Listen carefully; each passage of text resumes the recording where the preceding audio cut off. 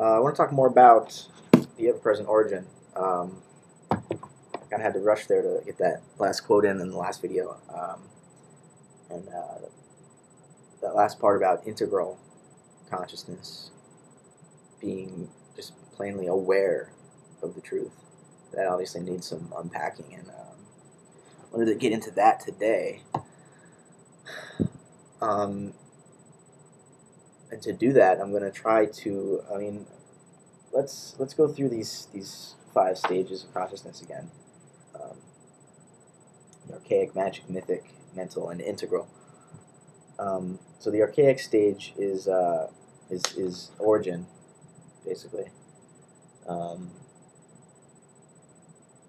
Everything is still in its natural state of immediately present, undifferentiated consciousness. So human beings are still animals without the capability of any kind of analogical, metaphorical understanding at all. They cannot put the words into language, or put the world into language in any significant way. So the archaic is there's not much to say about the archaic. It's its origin. And then the magic is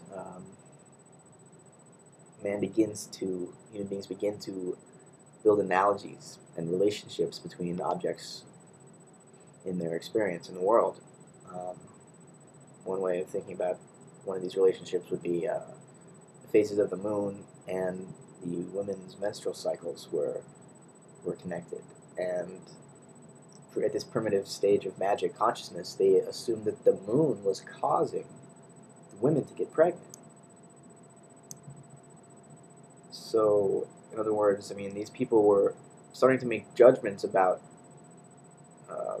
facts in the world and relationships between things, between events. And so they made, their consciousness was structured around this associative, sympathetic interweaving of these events. So they're starting to recognize the world.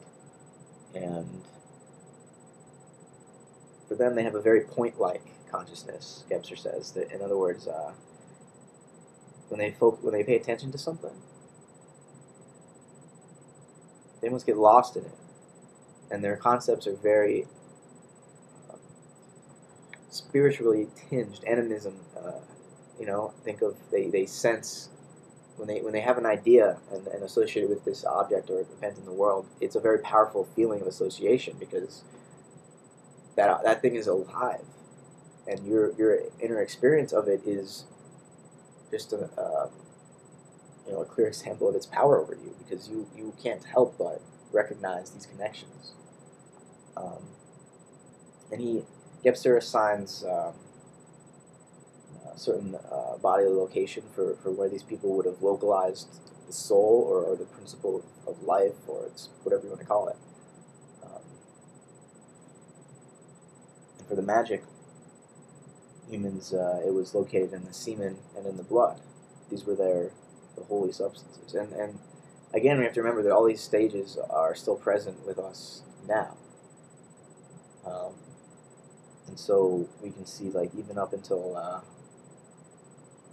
death of the crucifixion of Christ, blood was a big part of the symbology involved with that symbol, with that myth.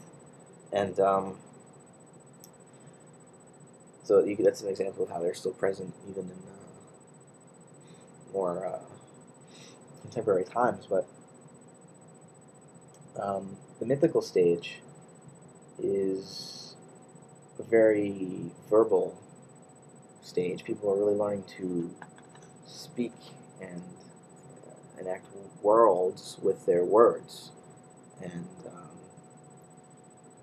they have a sense of memory now, really, and a sense of being able to recollect and internalize the world a little bit. They're very contemplative.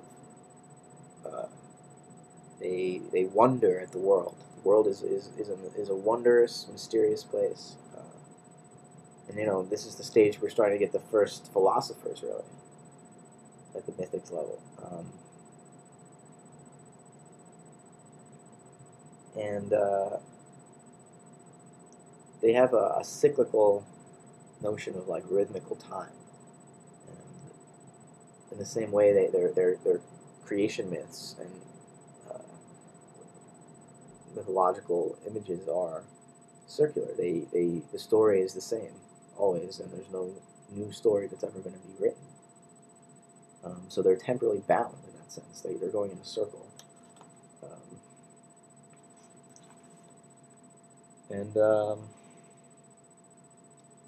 The mental stage is, of course, this is where traditional religion develops, where the idea of religion being a separate sphere of reality. Because in the past, man was united with his spirituality. It wasn't half my life I'll spend being religious and the other half I'll spend being secular. It was totally, he was immersed in a spiritual world. But mental man differentiated truth,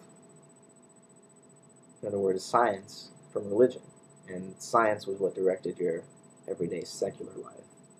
And people still have their religions on the side, but they're based on beliefs. Whereas for mythical magic man, there's no beliefs. What do you mean no belief? The ancient Greeks' experience of the gods in nature was direct for them. They directly experienced these gods because the way they understood the world was in terms of these personified natural forces. Just like we understand the world in the mental realm, in the mental stage right now, in terms of naturalized forces. But what does that? I mean, what does that mean when the mental stage naturalizes something? It means it converts the world into its way of understanding, and it projects its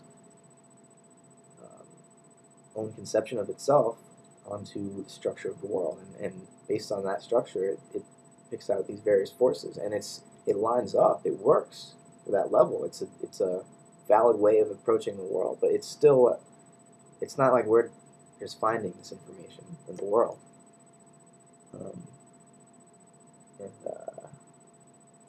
I forgot to mention, in the mythic realm, the center of the soul was considered the mouth, the diaphragm, your ability to speak, and the heart. So your will was your heart, and it's more emotive in that sense than the mental realm, where the seat of the soul is the spinal cord and the brain. And we see that in Descartes, and it really hasn't changed up until the cognitive paradigm that we're moving through right now.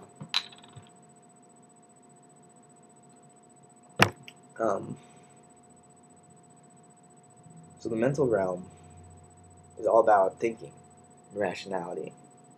I think, therefore I am. I'm nothing but my knowledge of the sensory world. And that knowledge is symbolic. It's formal. It's reducible to shapes. And Gebser talks about the mental realm having almost an obsession with space. It tries to spatialize everything, and it uses spatial metaphors to understand time. So the mental realm projects space onto time, and that just means the mental stage's conception of time is linear, and we progress on into bigger and better and greater futures, but it's just ever it's infinite, and we're never going to reach the end. We just have to keep progressing and get better and better and better. And that's a spatial metaphor for time, because time in that way is out there, whereas say in the integral realm, time is right here.